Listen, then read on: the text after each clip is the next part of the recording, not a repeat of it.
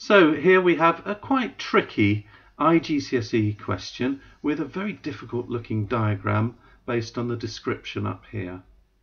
When we come to the three parts to this question though, fairly straightforward. It just says A, write down the size of angle MLJ, so MLJ, that's this angle up here. B, write down the size of angle JLK, so JLK.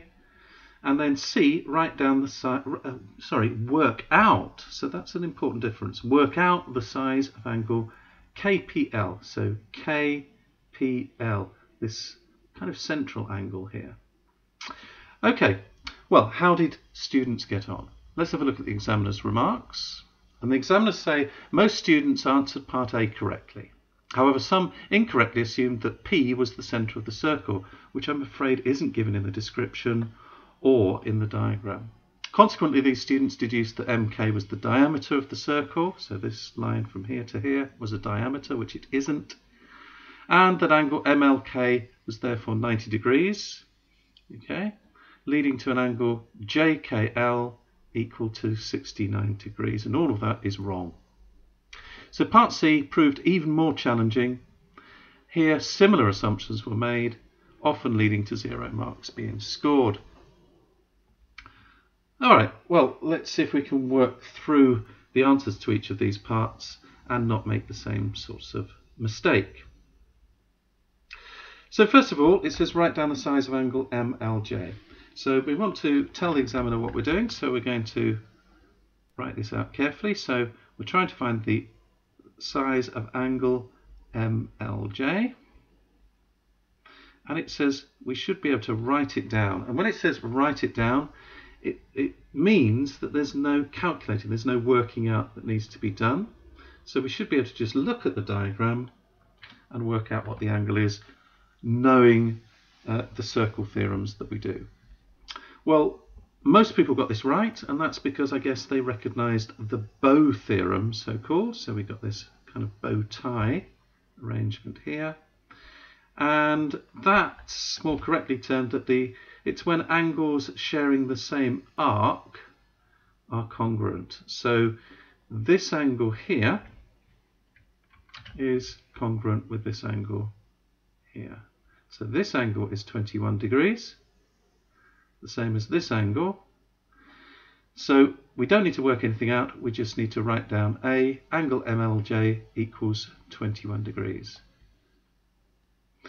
We don't need to give the explanation even, so there's nothing more to do. We should get the marks just for writing down 21 degrees. Okay, so most students got that right, but they stumbled over part B. Let's have a look at part B.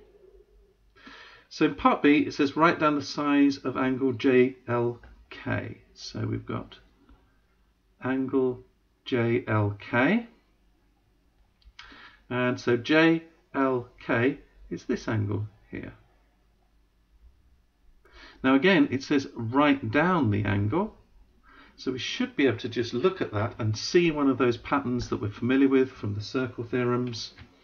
And then we should, without any working out, be able to write the angle down. Well, hopefully you can see, if you cover up the left-hand side of the diagram, if you cover this up and just look at this triangle here, LKJ,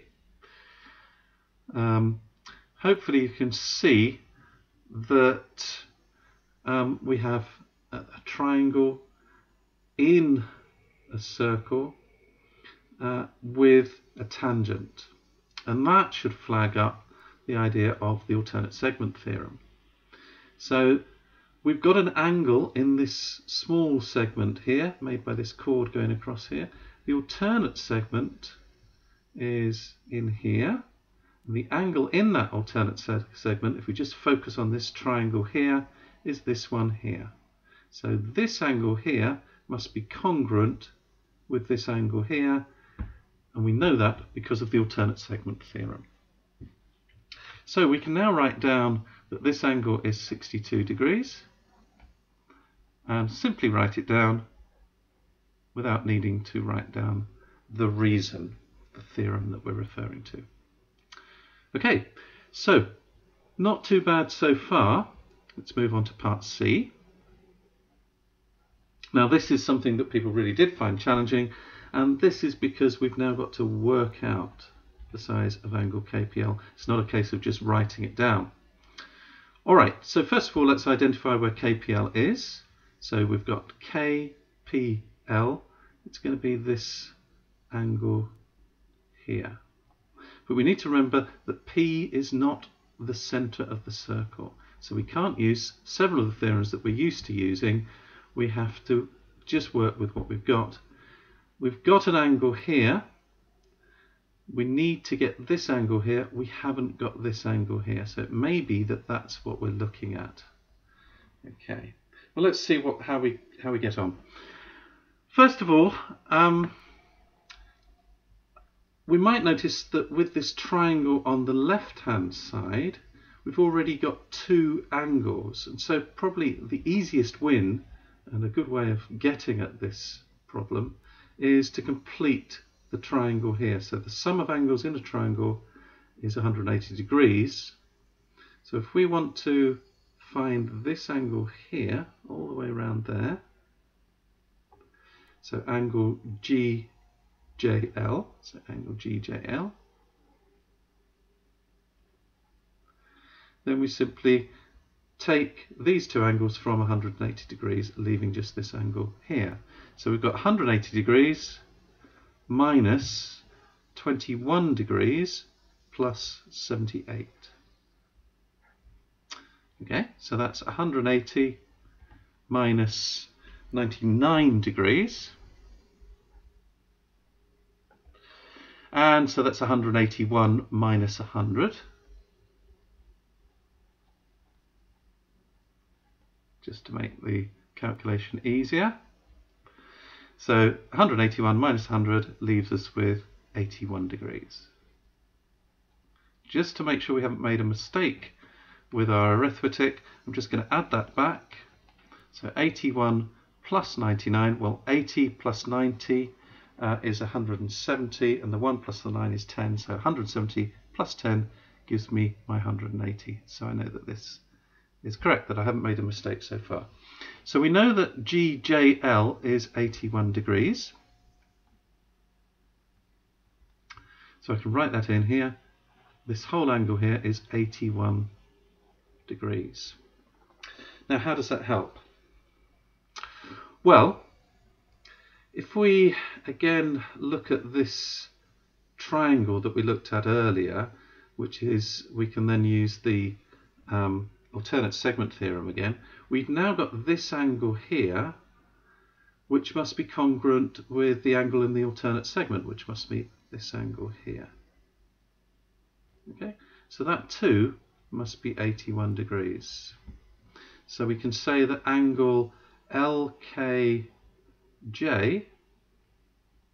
equals 81 degrees. That's the alternate segment theorem. We don't need to write it down, but I will just note it. And now we should have this smaller angle in here because we can take away the 21. So we can say that PKL, so therefore angle PKL is 81, subtract this 21 degrees. So that's the same as 80 minus 20, which gives us 60 degrees. Okay, add it back. 60 plus 21 gives us 81. Again, that was a simple check. I'm not going to give it a tick, but we've got 81 minus 21 equals 60, so I can be sure that I'm okay so far. PKL is 60 degrees, so I'm going to just write that in here. And now we can get at LPK, or what did they call it? KPL. Okay, so we've now got angle KPL as the third angle in this triangle. So we know that the angles in a triangle sum to 180 degrees, so we can say KPL equals 180 degrees minus these two angles added together. So we've got 62 degrees plus our 60 degrees now, giving us 180 minus, just add this together, 100, 22 degrees. And then 180 minus 122, same as 80 minus 22 is 58 degrees. And there's our answer, but again, just let's check that we've got the right answer by adding it back. So we've got 100 plus 50 plus 20 gives us 170, and the 8 plus the 2 adds up to 10. So we've got 170 plus 10 equals 180. So that must be correct.